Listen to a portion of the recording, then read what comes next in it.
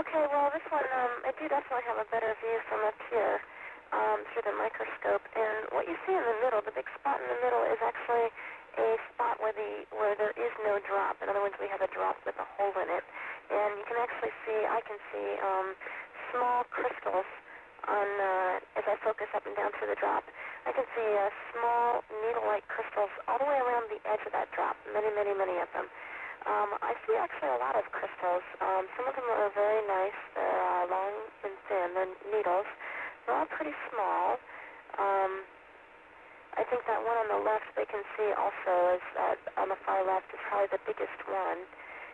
But there are several that size. And I'm still trying to discern if all the stuff in the background, which is pretty dark to them, I'm trying to see if that is precipitate or if those are crystals. But I think I'm going to look at the other samples and see if those give me any clues. If they're crystals, they're very, very, very small, but I think it's precipitate. In the middle of this picture, you can see a couple of them, about 4 of them, that have grown together. But for the most part, these are isolated and seem to be growing by themselves. Although you can also see the smattering of smaller crystals, and it's a pretty big smattering.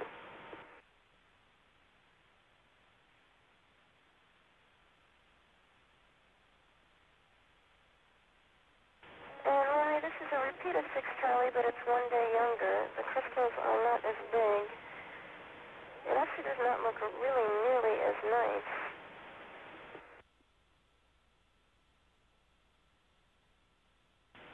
I don't see precipitant per se, although it's tough to say because the crystals, there's a lot of very, very, very small crystals here.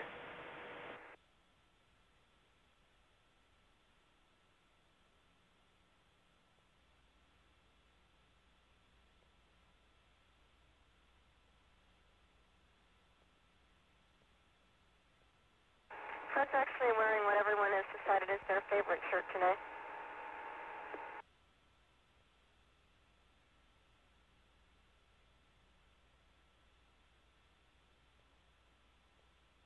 You can tell this is not the first time he's been modeling.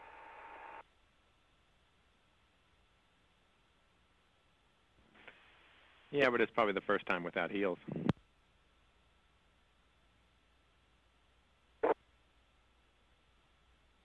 You've got a point there.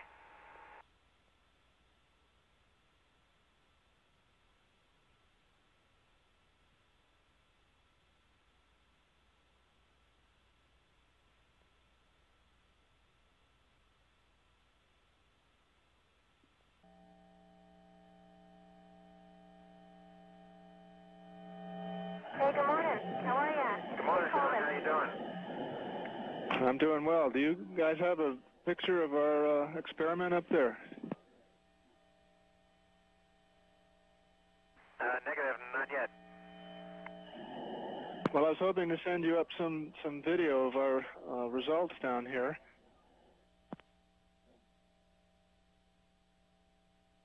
I thought you might all be interested in what we're doing with this video that you're downlinking to us. It probably you get a frame up there about every 8 or 16 seconds, and things seems to go pretty slow. But what we've done is taken these images and made a movie of a speed-up movie about times 24 of the GFFC results, in which you can see a lot of the evolution of these complex turbulent flows that we're interested in to learn about things like solar dynamics and mantle convection. So get out your popcorn. Here it goes. Okay, could you go ahead and roll the video, please? What you can see in this imagery is on the top of the frame is the equator of the GFFC, and the bottom of the frame is the pole.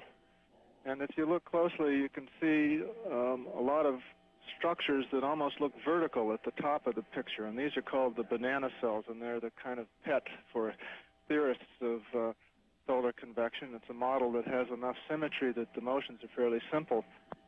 But what you can see as well is that there's a lot of turbulence on the lower half of the image, and it's a bit surprising to us that this turbulence is so easy to excite and spreads rapidly up from the South Pole, which is at the bottom of this image, and comes up and erodes the the organized type of banana convection that we had thought we would be seeing up near the equator.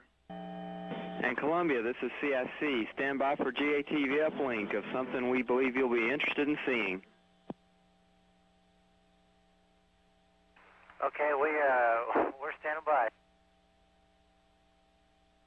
For the record, we're really interested in the GFFC and the Astroculture as well. Welcome to Cleveland, where the temperature is in the lower 50s. A couple of hours ago, we had rain showers. Neither team took batting practice, but the skies right now have cleared. The game will start on time. The crowd's still filing into Jacobs Field for Game 5 of the World Series between the Atlanta Braves and the Cleveland Indians, with the Braves leading in the series 3-1.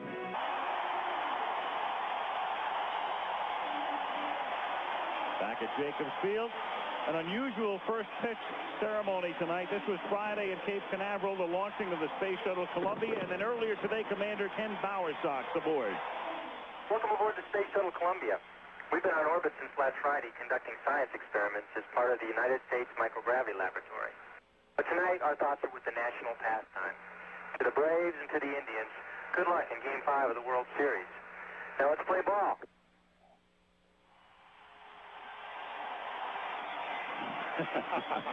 And then they recreated the end of that throw here moments ago.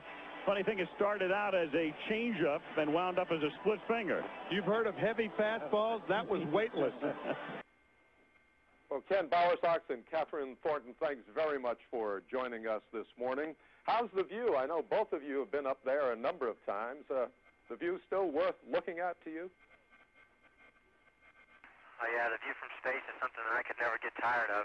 We've had some exceptionally clear passes over the United States, and that's something new for me. Got to see my hometown in Indiana, Lake Michigan, and the East Coast is just gorgeous, especially New York. Well, Kathryn, this is your 4th trip up there. Any surprises as you look down on the Earth? The only thing that I would say is a negative about this flight is I spend a lot of time where there are no windows. We've had some great passes over the United States. I've seen 2 or 3 of them, although it's been cloudy over the east every time I've had a chance to look, and I'm a little bit disappointed about that, but we have another 10 days to go, so we'll get some great passes over the United States. Well, that's right. 10 days to go from the time of this interview, a total of 16 days, but 7 people on board, like being in a small motel, the bathrooms down the hall. How are the accommodations with so many astronauts on board? Ken and I were on a flight with 7 people and 4 spacesuits about a year and a half ago, and it was a lot more crowded then. This is a luxury compared to having just the crew module to live in. We have essentially twice the volume, and because we're working 2 shifts, we have half the people awake at any one time. So there's lots of room to roam around in up here. Well, that's right. You're using the cargo bay, which is, what, about 60 feet long, isn't it? Yeah, that's correct. It's about 15 feet by 60 feet. But the lab module's a little bit shorter than that. What is it, Kathy, about 20 feet? Well, I want to ask you a couple of basic questions. I know on the Skylab a few years back there was an experiment with a shower. You don't have a shower on board. How do you people keep yourselves clean over 16 days? Well, we do a lot of sponge bathing, and that works pretty well. You just soap up a rag and wipe it over your body, and then you wet a clean rag with fresh water and rub that over your body. Something else you can do if you have a lot of time is just squirt water on your skin. The water sticks to you because of the surface tension, which is one of the things we're studying in our science experiments in the back. And then you can sort of rub with your fingers to get the soap to come up into the water, and then wipe off with a towel. It's almost as good as a shower. But I don't think you could ever beat a good, solid Earth shower. Well, I'm sure that's true. You know, NASA is always bragging about the improvement of the food on board the shuttle, and I remember the days when you used to squeeze it out of a tube. Is it all that good? Is it yummy nowadays? The food's pretty good. The best thing we have on board, I think, though, is peanut butter. And we just put it on tortillas because we don't use bread up here because it crumbles. And we don't want to make a lot of crumbs in the air, so we have peanut butter burritos quite a bit. peanut butter burritos, and Kathryn, you're telling me the food is good up there? If that's the best you have, I wonder. I would like a pizza. Well, put out a call and see whether they deliver. Let's move on to some of the science. You're growing potatoes up there. You're becoming potato farmers. How's that going? We think it's going pretty well. We do a video downlink of the condition of the plants every day, and the PIs on the ground seem to be very happy with the condition that they're growing in. Now, what's the question? You're trying to determine whether food can indeed be grown in weightlessness? I think there are a couple objectives of that. One is to test an enclosed environment for growing plants up here. To give them all the nutrients that they need, the carbon dioxide, and take away the oxygen and the ethylene. The other thing is to look at how the plants are actually growing, to get them back on the ground and take a look at them. There's some evidence that perhaps they don't grow in exactly the same way, that the starch is not synthesized in the same way as it is in the gravity. So that's something that we'll learn about after we get back from this mission. So, Ken, you're not going to chop them up, boil them for mashed potatoes, or have some French fries while you're taking this trip, then? We have to hold some of the crew members back. They want to eat those potatoes, but we're not going to let them. Okay. One of the big problems, of course, is adapting to weightlessness, and frequently astronauts the dreaded SAS, Space Adaptation Syndrome. I know you don't like to talk about the health of the astronauts during a flight, but is everybody okay? Yeah, we're all doing great. Everybody feels good, and I was amazed. We all felt good from the very beginning of the mission. We had 5 brand new guys on board, so they didn't really know how they were going to feel, but I think we had some really super luck on this flight, and nobody felt bad at all. You've got a lot of free time, I think, built into your schedule, or at least that's what the NASA schedule says, free time for the astronauts, because after all, you're going to be up there for 16 days. What are you doing or planning to do during your free time? Well, the other day we spent some time doing a PAO event for the World Series.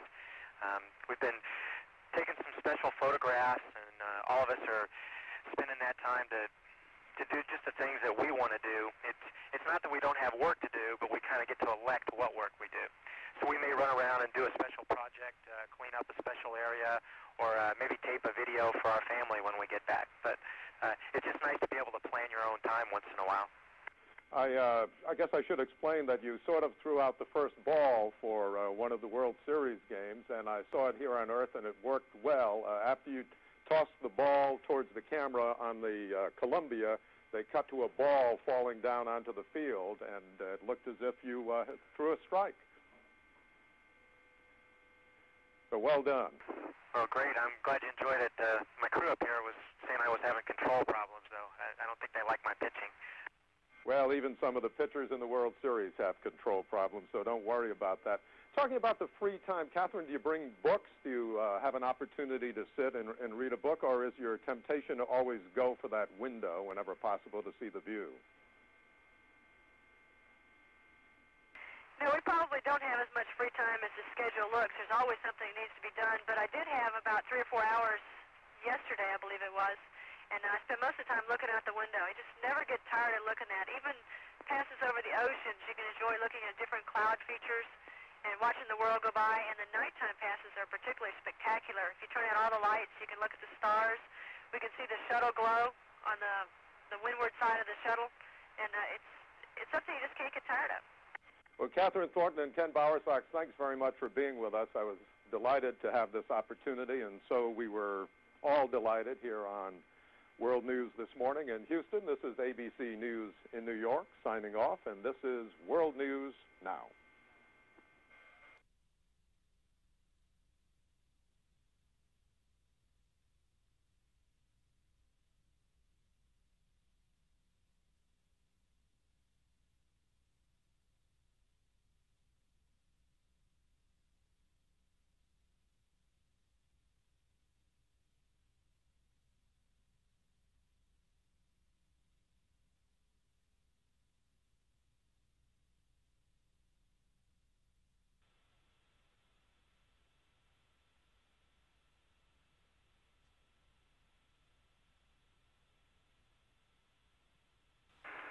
5 watts.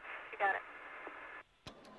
Kathy Thornton aboard the shuttle Columbia, currently upping or increasing the amount of power being placed to the heater element in the experiment chamber, a 3-centimeter diameter chamber.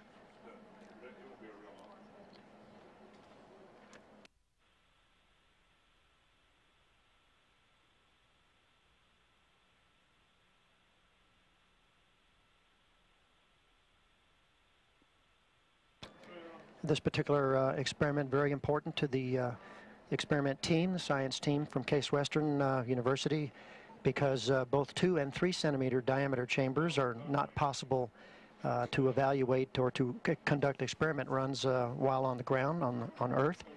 On Earth, it is only possible to run this type of experiment with 1.2 centimeter size or diameter cylinder chambers. Thus, the environment of the Space Lab permitting the science teams to conduct an experiment not possible on Earth.